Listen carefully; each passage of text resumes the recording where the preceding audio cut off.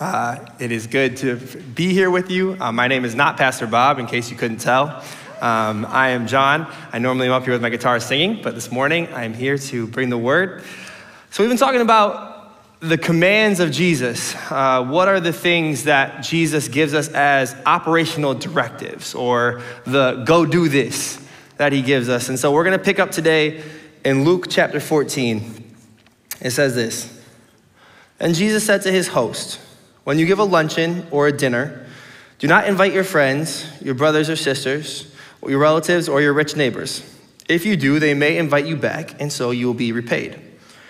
But when you give a banquet, invite the poor, the crippled, the lame, the blind, and you will be blessed. Although they cannot repay you, you will be repaid at the resurrection of the righteous.'" So I find it helpful in situations like this to give somewhat of a backstory. So Jesus is eating a Sabbath meal. The Sabbath was instituted in Jewish history as a day that was specifically for rest, to commune with God and to commune with people. And so what you see is Jesus is at the house of, they call him a prominent Pharisee, a big-time religious leader. And he is here for this Sabbath meal. And the other people gathered, believe it or not, are the man's friends and his brothers and sisters and his relatives and his rich neighbors. How do we know this? Because a few verses earlier, it says that Jesus asked the Pharisees and the experts in the law, is it lawful to heal on the Sabbath or not? So who's there? The Pharisees and the experts in the law. So these are the people who could, in effect, invite the host back for a return gathering. They could bring a gift to this gathering. They could increase the social status of the host. And at the same time, it looked good for the host to have people over on the Sabbath day. And so what you could start to have happen if you weren't careful is that this Sabbath that was intended to be for rest for all people and for community with God and with man, is it could become calculated. It could become an expectation of a returned kindness, that I give you this and you give me this back, with this select circle of invitees, of Pharisees and high-level religious rulers who carry a certain social status, and they make each other look good. I find it helpful in situations like this to give a disclaimer of what Jesus is not saying, because I feel like if you read that passage that I just read, the first thing that you come away with is you're like, did Jesus just tell me that I'm not allowed to hang out with my friends? And I think what you see, if you look at the life, the narrative of Scripture, the life of Jesus, he's not attacking friendships. Jesus has lots of friends, and he invests in those friendships. And if you watch him, he actually teaches and shows us how to be a great friend. And here, what he's doing, as he does so often, is he is teaching, correcting, guiding, addressing the motivations of the human heart and the actions that result of those. So another disclaimer will say, there's not something inherently wrong with this type of gathering, as I just said, of having people over who they could invite you back and they could bring a gift, those types of things. It is not wrong. What Jesus says is, it does not produce an eternal reward. It produces an earthly reward when you get invited back. And so I thought it was worth looking at what are the other places that you see this dynamic of an eternal reward versus an earthly reward in Jesus' teaching. So in Matthew chapter 6, Jesus talks about gifts that you give in order to be seen and honored by others. You get your earthly reward. Versus gifts that are given in private, anonymously, you get a heavenly reward. He talks about prayer that you do intentionally in a public place to be seen by others. You get your earthly reward. Versus prayer that's done in private, you get a heavenly reward. He talks about fasting, which I'm not a big fan of. He talks about fasting, which if you fast to be seen by others, if you make yourself look bad while you're fasting, that you get your reward. But if you fast and you don't let anybody know that you're fasting and you do it in private, you get heaven's reward.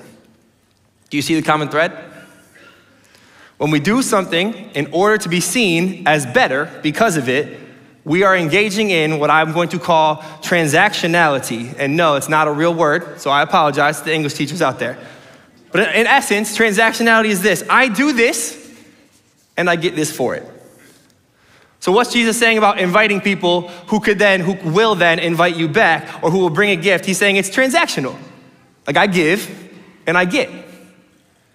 So what happens when I help someone with their work? Because I know that probably at some point I might need their help back. I give, and I get. What happens when I give somebody a gift and I make sure that a bunch of other people kind of saw me give the gift because I want them to know that I'm a pretty generous guy and I'm pretty good at these things? I give, and I get. What about when I volunteer my time and I make a significant deal of posting about it because I want people to know that I'm a good dude and I was out here doing this thing for these people at this time? I give, and I get. Or I have my boss and his wife over and I show them what a good family my family is and what a good investment we would be for the future. I give, and I get. Transactional. So Jesus is saying that's one way to live. You give and you get this earthly reward, but he's also saying, let me show you another way. And I think in this specific command, we have a couple qualms with Jesus. I'm a big fan of the word qualm. It's not used enough. And our first qualm is this: I would never. You see, sometimes our first reaction to hearing Jesus call out this transactional way of living where my time is given to those who will give something back to me and I ignore the other people is this: I would never. How dare that you insinuate that I could be so selfish as to do that? And I believe that we believe that when we say it. Because I actually think people don't live transactionally on purpose. I think it actually happens naturally without us realizing. Because we get these blinders. As a teenager, if you ever heard a teenager say it, or maybe even as a college student, you could hear people be like, these are my people, us against the world.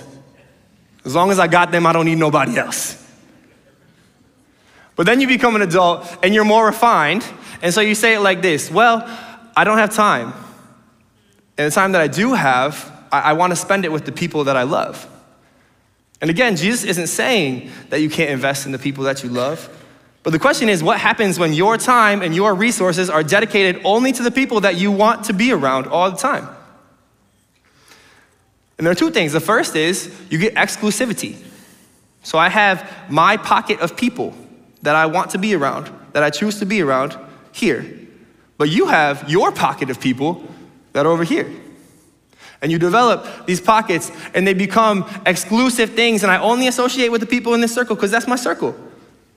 And you start with exclusivity, and then eventually exclusivity becomes division.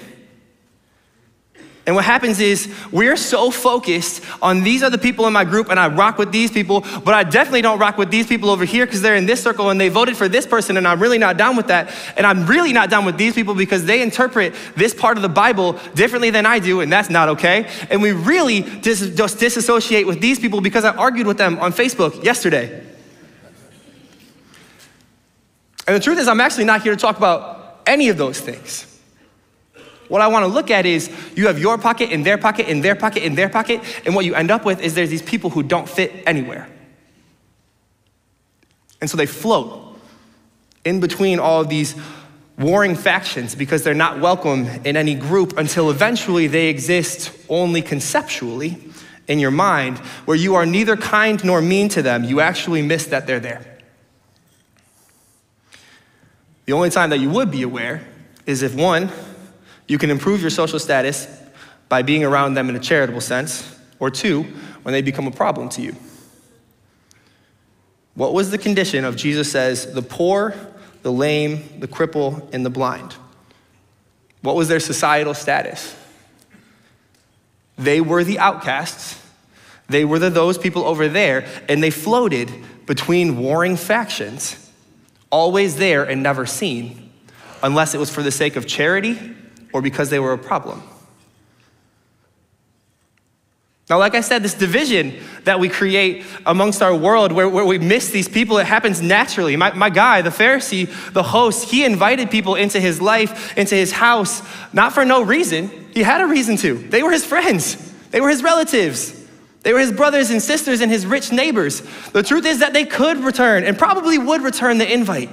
They might bring a gift to the gathering. It improved his social status to be seen with these good standing people in his house. And it looked good for him to have people over on the Sabbath all at the same time.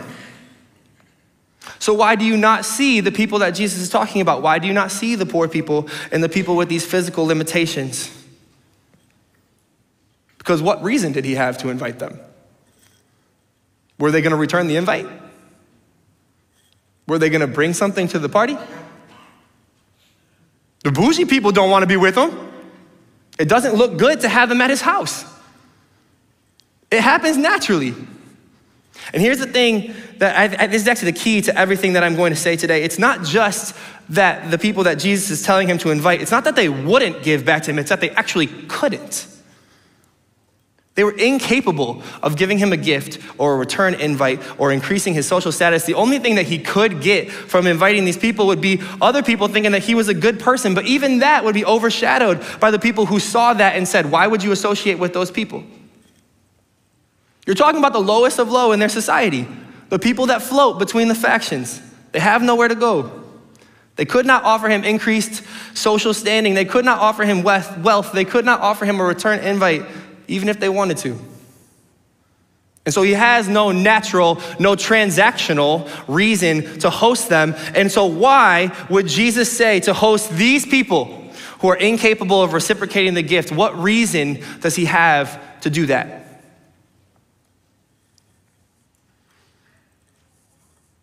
I'm not actually gonna answer the question. I just wanted to take a really long pause. I'm gonna ask another question instead. When was the last time in your life that you poured your resources and your time into someone who is incapable of giving you a return invite, a return gift, or an increased social status?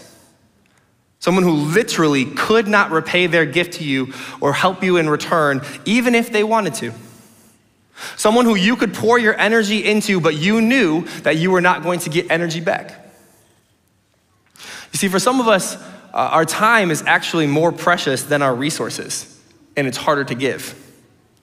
For some of us, it's actually easier to do something for someone than to spend time with someone. And then for others of us, we can give our time, but we kind of hold our money like this. But what does Jesus say? He says to host the people that everyone else ignores. And being a true host means moving away from transactionality. Why? Well, what are the responsibilities of a host? You're responsible for setup cost. You're responsible for food cost. You're responsible for the invites. And you're responsible for being present in the moment. You're responsible for the hospitality. You're responsible for sitting with people and laughing with people and listening to people. You are both the financial backer and the social giver. And what you see is that if you're present in the moment and your focus is on the people who are in front of you, the people who you are pouring into, if your focus is there, then it's not focused on what you could get back from them. Being a true host means moving away from transactionality. So like I said, qualm number one is I would never, but then eventually we see that this transactional mindset is something that we can very easily fall into. It happens naturally, and we actually need something supernatural to help us out of it. So we get to that qualm number one, and we get through it, and we're like, okay, you know what? I want to fight against this. I want to own this thing. I want to do it. And then you get to qualm number two. But who would I host? See, I don't know anyone in these categories that Jesus just listed, so where would I even start? Where are these people who are incapable of giving back to me what I would give to them? Let me expand this morning our views of what it looks like, our horizons of what it looks like to be incapable of giving back. When I was in college, when I was a junior in college, my pastor and his wife, they started this thing called family dinners. So how it worked was they would make a ton of food on Sunday during football hour, and they would invite any family from the church, but they would also invite any of us from our local college, which included me. And so anybody could come and anybody could be part of family dinner. Now let me tell you, as a junior in college, what I was not doing. I was not bringing anything to contribute to the meal. I was not bringing no gifts for the family. And if you saw my dorm room, which violated several health codes, you know I was not gonna invite them back. So I was not, right? I was not increasing social standing. I was not bringing no gifts. I was not inviting them back. I was not. You know what I was? Hungry and broke. And at 4 p.m., every Sunday, I'm pretty large, I got all my other large football friends, and we got in the car, and I made sure that there was enough gas in it, because being a college student, you gotta make sure you have enough gas to get where you're going, and we would drive over, and we would enjoy a good meal with good people. So tell me, was I capable of giving anything back? Why'd they do it? Still not gonna answer it, but we're getting closer. Other examples. Anybody, let me preface this. If you're in middle school, there are good days ahead. Anybody who works with middle schoolers in their spare time. Because if you're a little kid, you're very cute. And if you're a high schooler, you're the leader of tomorrow. And if you're a middle schooler, you're struggling. That is a tough time of life. We lived it. So the people who dedicate themselves, they dedicate their time to working with or volunteering with middle schoolers, I think that they have a special place, treasures in heaven. We all get a house probably, but they get a community center specifically dedicated to them. It has to. Because what middle schooler is gonna say, hey, I brought you this gift? Or hey, you can come back and hang out at my house in my room. It also probably violates several health codes. They can't. They're incapable of giving something back in return. So why do people do it? How about this? There's a group of people from our church that goes down to the Open Door Mission on the first Wednesday of every month for something called Coffee Hour with the homeless people. And there's coffee and there's biscuits, and they just sit there and they talk for an hour. They just talk. And so what can be given back in that situation? Can't get a return invite from someone who doesn't have a home. So why do you do it? How about this? We got people who, from our church, go into the local school, School 25, our partner school, and they work with these kids who come from really, really difficult homes. And teachers who are just out of college and who are trying to corral these kids, what can they give back? So why do you do it? We got people who are working with refugee families to be a good neighbor to them, to help them get to their appointments, to help them figure out how to read their mail. What can they give back? Why do you do it? What do all these things have in common? Me at college, the middle schoolers, the people who don't have a home, the kids from broken families, the refugees. How could you locate the person in your life who fits into this category? I try to boil it down, and the truth is I think that the Holy Spirit is a large part of it, probably all of it. But I was trying to figure out a practical way to say this to you. Who is the person in your life where you look at them and you think this? They'll figure it out eventually. That college student, they are struggling, and they don't really have any friends right now, but they'll figure it out eventually. They'll graduate, they'll move on. That middle schooler, they're going through a tough time right now, but they won't be there forever. They'll figure it out eventually. That person with no home, they're struggling financially, they'll figure it out eventually. They'll find somewhere to be. That kid from a broken home and that teacher who's struggling to corral them in school, they'll get there. That displaced family, over the course of time, they'll learn how things work here. They'll figure it out. That person who recently got divorced, they're really struggling right now. They don't have anybody in their corner. They don't have anybody to care for them. They'll get there eventually. They'll figure it out. That person who has a physical disability or a mental disability, and they're struggling and they're trying to figure out what life looks like in the world, eventually people will come around them and they'll figure it out. That statement could be applied to every single one of those situations. Could have been applied to the people in Jesus' time, right? That person who's poor, they'll figure it out. That person who is crippled, they will figure it out. But it wasn't. My pastors hosted us. The youth leaders still pick up kids. People still go into the schools and they help the teachers. People still spend their time eating and talking with people who don't have a home. And the question is, why do they do it? And I've been waiting 17 minutes to answer this question. Philippians chapter 2.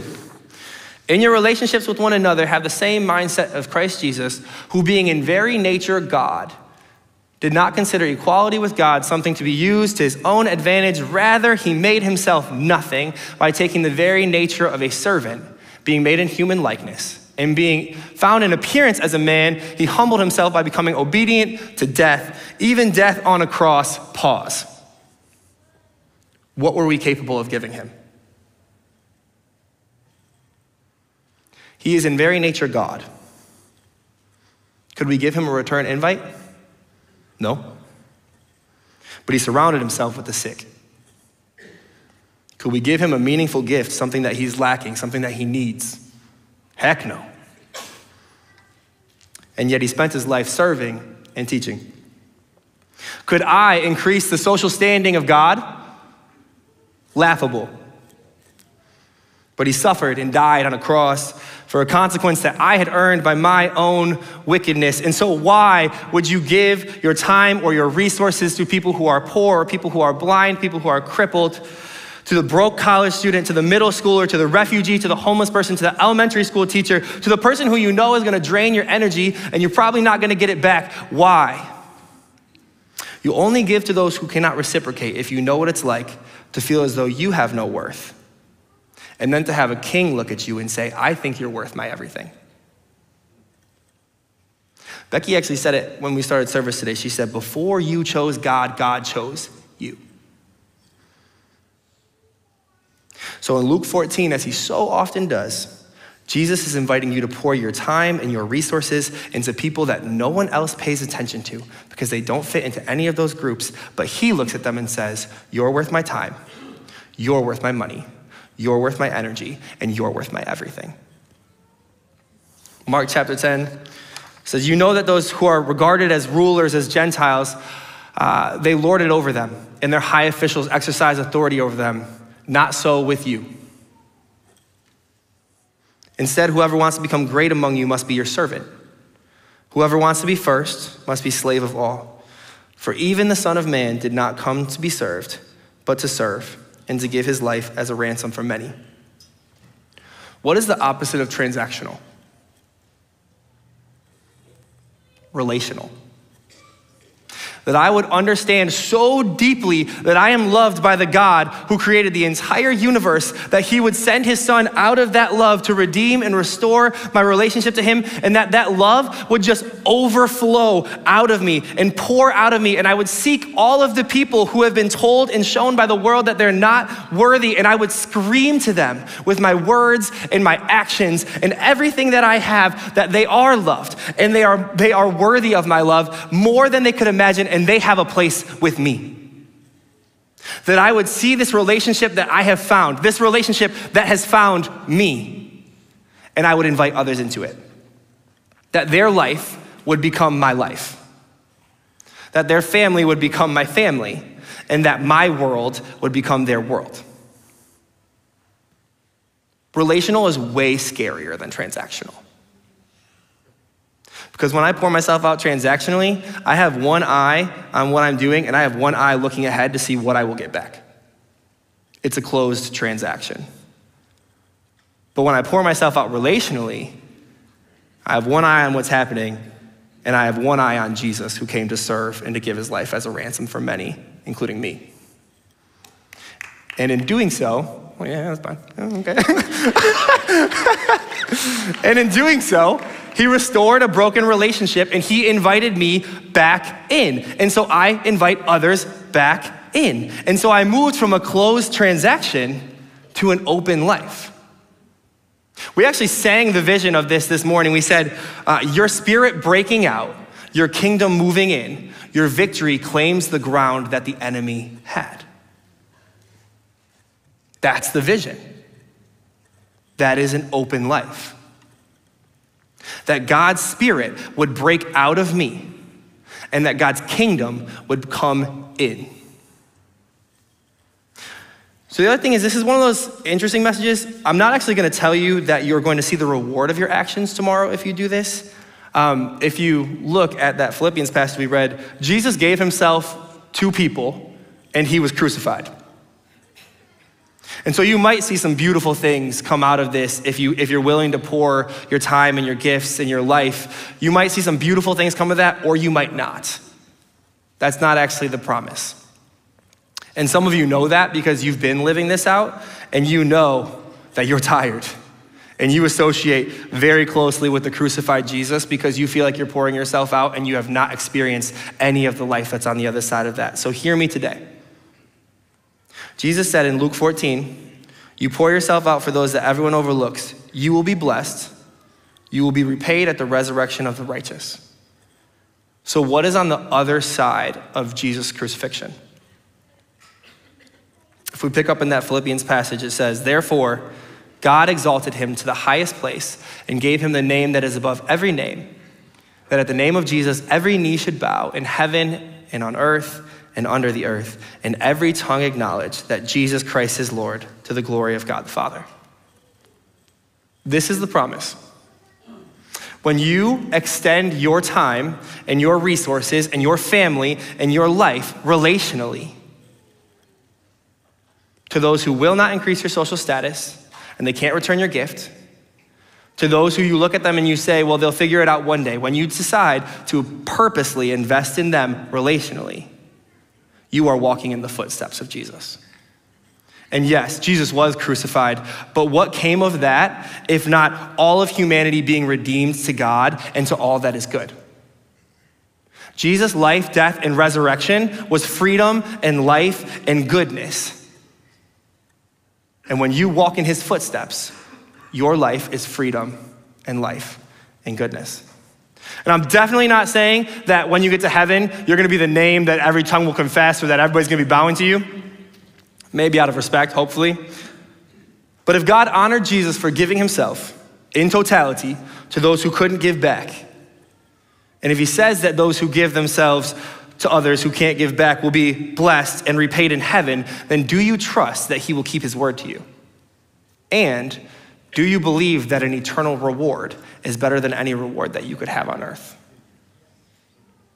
So if that's you, and you've been pouring yourself out to the overlooked, and you're really tired, and you haven't seen the results of it, hear me that you are walking in the footsteps of your Savior. Be encouraged that your reward is in heaven, and the fruit of your life on earth is life and goodness and freedom. I'm gonna invite the worship team out. So let's get practical. And actually, if we're gonna get practical, I think this is actually the time where I'm gonna pray. So if you'd pray with me. Lord, as we move into the practicality of this message, I'm asking that, as I said earlier, your Holy Spirit is what we actually need in order to direct us forward, in order for us to see and to know who you have called us to care for. So I ask for that in Jesus' name. All right, so practically, what's your area? Who's the person or who are the people in your life that right now you look at them and you could say they'll figure it out eventually? Could you open your home once a month to somebody or to several people who are incapable of giving back to you? Like they can't even bring anything to your house and they definitely aren't gonna invite you back. Don't make a big deal of it, but find a time in your calendar and invite them. Host them. Is there someone in your life who you can give your time to? You could pick them up, take them out to coffee, even pay for them. They probably aren't gonna give you anything in return. You're probably gonna use a lot of your energy, but you can give it to them. Make time. And maybe you don't have time, and I respect that, but maybe you know someone who's struggling, and you could get them a fruit basket, or bake them some cookies, or get them a gift card for a date night, and you know that they can't give you anything back. Give it anonymously. All right, I'm gonna invite you, take out your phone, or a pen, or a computer, whatever you have that you could write with. There's a pen in the seat back in front of you. I'll give you time, go ahead. Something to write on. Here's what you're gonna write. One sentence. What is your way to give to someone who is incapable of returning your gift this week? It can be a name. It can be what you're gonna do. Use it as a reminder to ping you. And if it's something that you're already doing, that's awesome. And use it as a reminder to encourage you to continue to invest in that thing. But who's the person that you can give your time, your resources, that you can pour yourself into? The words of the song that we're about to sing are this: love goes to lowly depths to wash the sinner's feet, so I will follow you to serve the least of these. When you know what it is like to be called worth it by the King of Kings, love for the least of these will literally flow out of the love that he has poured into you. When you walk in love, you walk in the footsteps of Jesus. Your reward is in heaven. Your fruit on earth is life and goodness and freedom. So if you believe that, I'm gonna invite you to stand to your feet. If you believe this, I will follow you to serve the least of these. And we're gonna sing it. And if we're gonna sing it, we're gonna live it. Yeah? Let's sing together.